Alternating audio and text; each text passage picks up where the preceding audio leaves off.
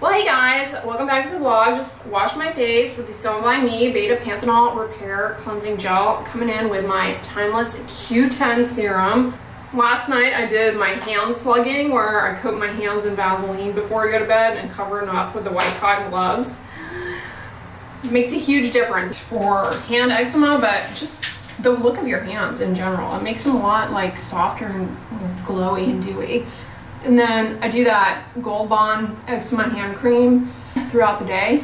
That's the thing with hand eczema, you have to be like constantly putting moisturizer on. Like anytime you wash your hands, you gotta moisturize. But I think it's a good habit to get into, moisturizing your hands. And of course, if you're gonna be out in the sun, putting sunscreen on them. They are exposed to a lot of things. We're always focused on facial skincare, but hands are just, if not more, exposed to things because you're touching stuff in addition to all the environmental exposures they get.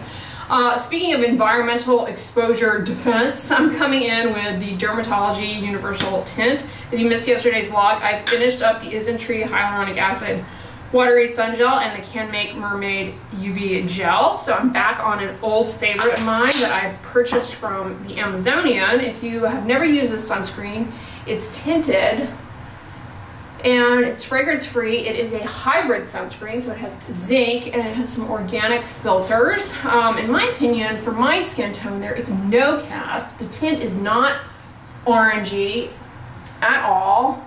It has niacinamide, and I love this. I mean, it's like a favorite for me. The only thing is that it's not water resistant, but this brand makes some water resistant sunscreens that are pretty good, so there's that. Easy to tolerate around the eyes.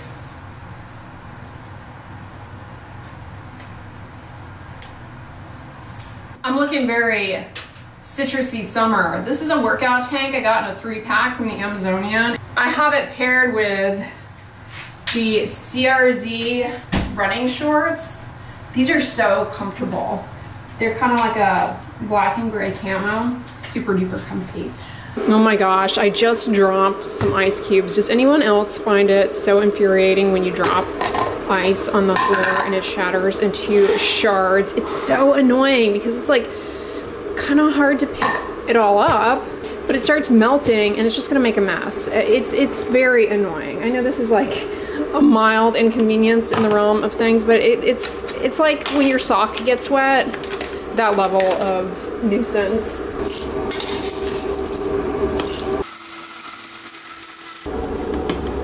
Almost dumped that on the counter, and that would have made me very angry at myself. What a mess that would have been. Coffee grounds all over the counter and melting ice on my floor. Whew, let's hope this doesn't turn into a day of chaos. Yeah, unload the dishwasher. It's almost time for the FabFitFun customization, you guys. Speaking of which, still using my little pitcher and cups this summer, and I've been using my Lily Pulitzer mugs as little snack bowls. Aren't they cute? I just leave them stacked here. I recently got this little bento box on the Amazonian. It's so cute for lunches on the go. It has a little strap. You have 2 compartments there, and then utensils, and then snacks there. You just can't rely on airports for food. So I got that to have next time I travel for my little carry-on food bag. Yeah, there were a lot of good deals on Prime Day this year. I saw actually my Kusari kettle, I think, was on Prime Day sale. This kettle's really good. I need to give it a facial. I've had it for going on over a year now. Still going strong. I use it at least once a day, if not twice a day. Feel free to judge, but I don't care. I'm firing up the pumpkin bourbon butter candle. I know what you're thinking. It's too early for a fall candle. If you missed yesterday's vlog, I purchased this at Big Lots yesterday for the low price of $6.99. And I thought I would save it, but I'm not. Why save things when you could light them today? I'm justifying my actions because I want to know what it smells like, how it is. If it's good, then I'm gonna run back to Big Lots and buy a few more because they didn't have that many. Plus, that way I can report back to you guys let you know if it's worth running to your Big Lots and getting one or not. Pumpkin bourbon butter. I love fall most of all. Scented candle. $6.99 at Big Lots. So this is a new coffee that I got on iHerb. It's not Raven's Brew. It's pretty good. I forget the name of it. Well, hey guys, it's much later in the day and I'm heading out to get some fresh air. I want to go to the park, but this park up here that I often go to, they have a no camera policy. And it's like, I film in stores all the time, and sometimes I'm worried that, you know, an employee is going to come up to me and say, like, please don't film in here, because that can happen. It almost never happens to me in Houston. It's only ever happened to me, like, in California, to be specific. But, yeah, most of the time, 99.99% of the time, employees and retailers, they don't care if I'm filming. So imagine my surprise when I was taking pictures in this park over here, and the park security guard came up and said, you can't take pictures in the park. It's a new policy. And I guess the reason, which makes sense sadly, is that people were doing these over-the-top gender reveal things, or like photo shoots in this public park, and like leaving a mess of like confetti, or, you know, just taking over the whole park with all sorts of photo shoot stuff.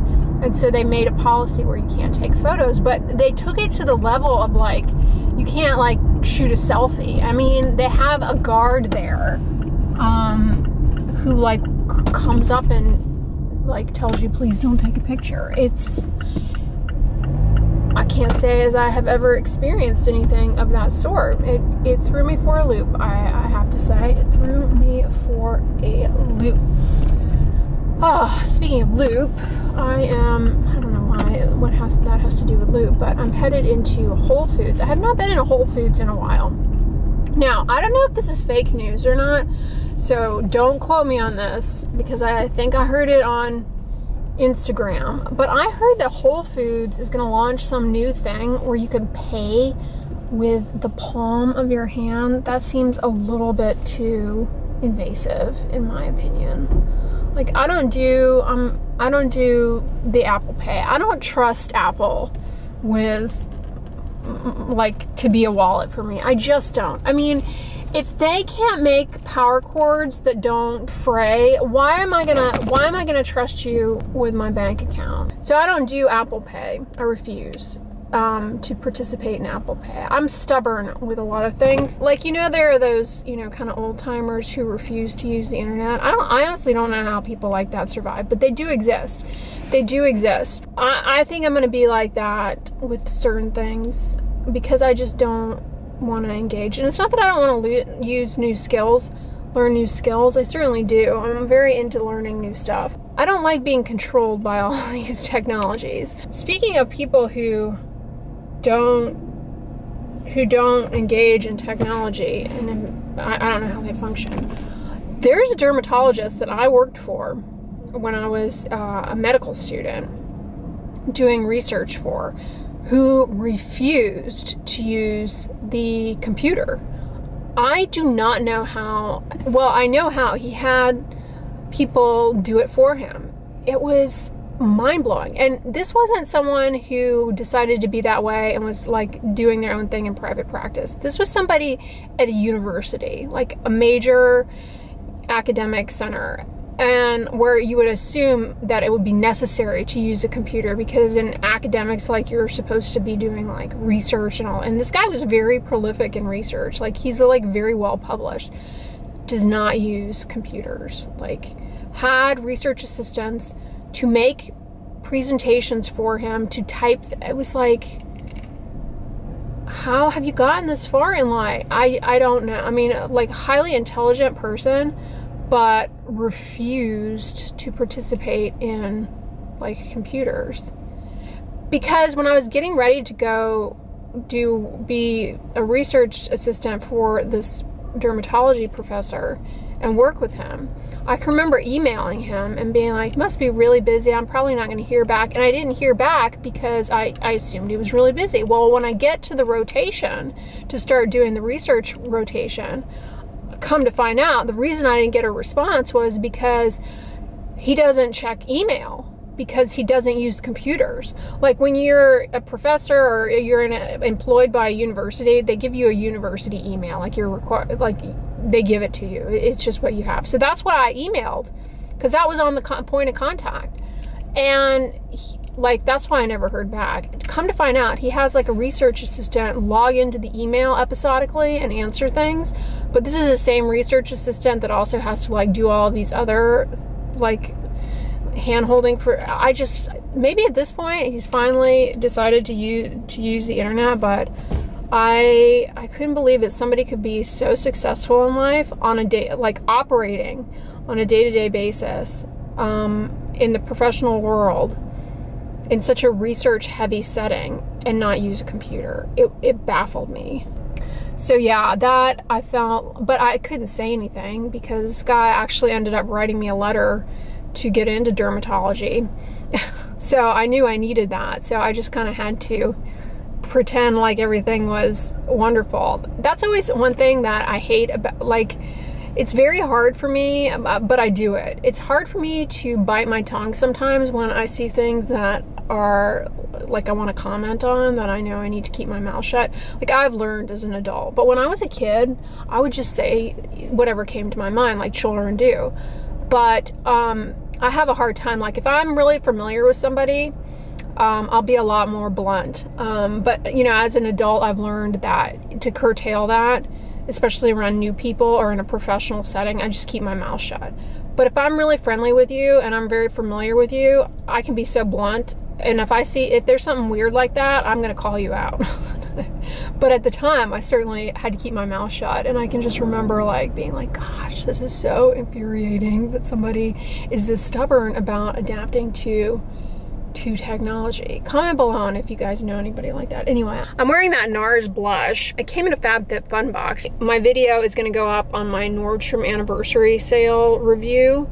So you guys should have already seen that if you were interested in it at that point. But this blush is in that sale and I went ahead and ordered it. And I also ordered some other things that I'll show you guys when they come in. Looks like the 365 brand has some new products. This Acne Care moisturizer with botanical extracts, salicylic acid leave-on product, glycerin and aloe. Those are hydrating ingredients that may help with the dryness. But it has orange peel extract. That can be irritating. Melon fruit and grapefruit. You gotta be careful of those. And vanilla is fragrance, but interesting. $10.29. What's in there? Acne Care charcoal cleanser. 2% salicylic acid. This one also has fragrance in it, but charcoal can kind of be helpful too for oiliness. I see they came out with some micellar waters too, or a micellar water. I don't know if this is new. Micellar water can help break up makeup, but I just don't find that it's very easy around the eyes to use. Like I have issues, you guys know, with micellar water getting my mascara off effectively. Green tea leaf extract has antioxidants. Witch hazel is an astringent. Some people who have acne find it beneficial. Gluconolactone is a polyhydroxy acid. This also has the grapefruit extract in it, so you gotta be aware of that. Facial toner with rose in it. That's just fragrance, despite what people say. These are the 365 versions of Cetaphil. I've never actually tried these, I don't think, but they don't have any fragrance in them. That one doesn't, at least the gentle one. Does the Daily? The Daily has niacinamide, like the new Cetaphil Daily Facial Cleanser. It looks like they updated the formula. No fragrance. And then there's the moisturizing lotion. This is nice, very similar to Cetaphil. Ooh, this is new. The clarifying seaweed jelly mask. Seaweed is a great humectant. It has anti-inflammatory compounds. This also has willow bark in it and allantoin. Those are both anti-inflammatory. It does have fragrance in it. How are you supposed to use this? Rinse off with warm water. There's also, a nourishing spirulina jelly mask. This has bakuchiol in it, which is an antioxidant. It may help stabilize some ingredients. A pomegranate jelly mask. That's new too. Pomegranate. You gotta be careful if you're sensitive to fruit extracts, but it may have some anti-inflammatory properties. This Yes to Avocado has had this fragrance-free cream cleanser and eye cream for a while. I have not tried those. What? Now, I've seen the crystal deodorant, but a mist version of it? This seems like a stretch, you guys. This seems like a stretch. Thai crystal deodorant was created on the belief that people deserve a better deodorant. Mineral salts, purified water. I don't know about that. I mean, I suppose if you use the crystal and you find that effective, then maybe you'd find the spray. See, there's a crystal up here. It looks like they have a stick form of this Thai brand. The nice thing about this is it's pretty mild on the skin. Like, I don't have any problem with people using this. Now, does it work? I'm not so sure. People say it works. Looks like Mad Hippie came out with a sunscreen. Ultra sheer body SPF, water resistant. Sea buckthorn, one of my favorite ingredients for an emollient. Non-nano, I don't know about that though. Fear-mongering type marketing. There's nothing wrong with nano zinc. Egyptian Magic. A few years ago I reviewed this. It's okay, honestly. A lot of times they sell this at Costco. Olive oil, beeswax, honey, yeah, and propolis. Those are all hydrating, but if you're allergic to fragrance, you have to be careful with those ingredients because they can cross-react. So I realize I'm a bit of a hypocrite because I frequently point out that it's a good idea to have a humidifier in the bedroom for dry skin, and you know, they're great. And I have one, I run it in the winter months. However, it's summer and the humidity is high. So I actually have a dehumidifier here in my living room. Look at how much water it has sucked out. It's almost full. I've had this for a couple of months now. It's super quiet. It automatically turns off when it's full. I'm gonna go ahead and empty it. Yeah, it turns off when it's full. Look at all that water that just comes out of the air. See, it's got a little mechanism there where it can detect the water level and just turn off. All that water in less than a week has been sucked out of the air. And just pour it out here for the plants to enjoy. But the reason I decided to get this in here is because I feel like the air gets super drafty, and having the dehumidifier makes it a lot more comfortable in here. Okay, you guys, update on pumpkin bourbon butter. It is wonderful. It has a great throw. It's a lovely scent. Highly suggest it if you have Big Lots in your area. I mean, for the price, the smell is so good, and I don't think you'll be disappointed. Am I gonna run back to Big Lots and get another one? I am tempted. I honestly am tempted. But I wouldn't say this is super unique. I know I will be able to find a similar scented candle closer to the fall season, but I am still tempted to go back to Big Lots and snag another one. You definitely get a hint of apple butter with a pumpkin overtone. I don't really get a bourbon scent, however. Well, hey guys, I just hopped out of the shower, came in tonight. I'm still making my way through these Sewn by Me products. This Beta Panthenol Repair Toner, you really don't need much. This is okay, like it's not one that I would necessarily repurchase. I have been trying to use this, but as I said in my review, the packaging is so miserable. I don't know if you can tell, I'm about to here, and it's so hard to get out of this thing because the consistency is like of a thicker cream, and you don't get anything up into the little vial. You have to like knock the product around in order to get it to a place where it'll actually suction up. So I've continued to be frustrated with that. So I did use a little bit of that over this to freshly cleanse skin, and then I came on over with the repair cream. This I really like. I want to go through this Sunday Riley Good Genes. This is a lactic acid treatment. In my opinion, the one from The Ordinary is just as good, if not better. This one also has arnica in it. Arnica is a botanic which you can become allergic to, but also some people believe that it's helpful for bruising.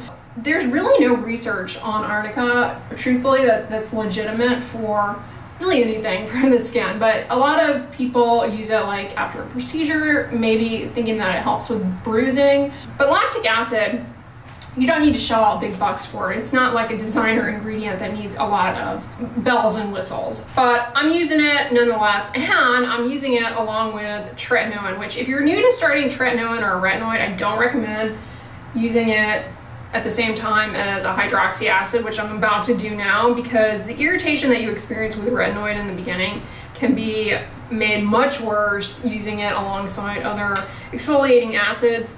And exfoliating acids, their behavior in cosmetic products is a little bit unpredictable. Like you might get something that's more acting like a humectant, or you might get something that is more of a like robust exfoliant, depending on the formulation and like other ingredients that slow the penetration of the free acid. So for those reasons, you know, I think it's good to be conservative, especially when you're starting out retinol and not use them at the same time. But this has not been bothering me. You have atopic dermatitis, eczema, or any kind of like dermatitis, and it comes in contact with lactic acid, man, it burns. Like lactic acid, like amlactin, is really good for chronic eczema that's lichenified. It gets thickened, discolored.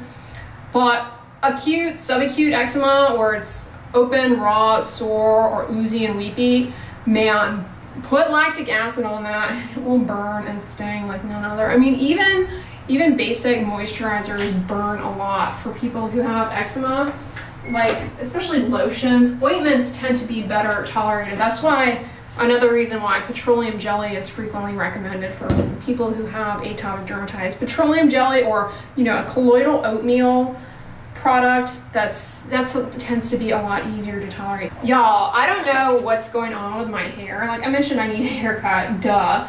But my hair has completely changed texture. I mean, I've always had wavy hair, but it's like when the little telogen hairs fall out, it's like there's like spiral going on, which is not anything I had, like, I don't know, 5 or 6 years ago, we'll say.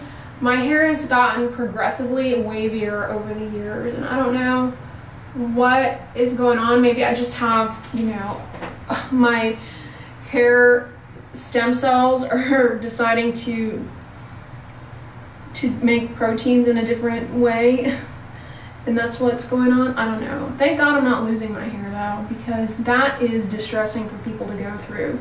Speaking of which, you know, it's normal that you lose around 100 to 200 hairs a day, depending especially on how frequently you shampoo your hair. Like if you don't shampoo your hair that frequently, when you go to shampoo, you'll probably get a lot more hairs coming out, because basically shampooing just kind of nudges them to come out, and that's normal. Those are telogen hairs, and when you see those, they're going to be replaced by another hair. Like that's a sign of the hair cycle.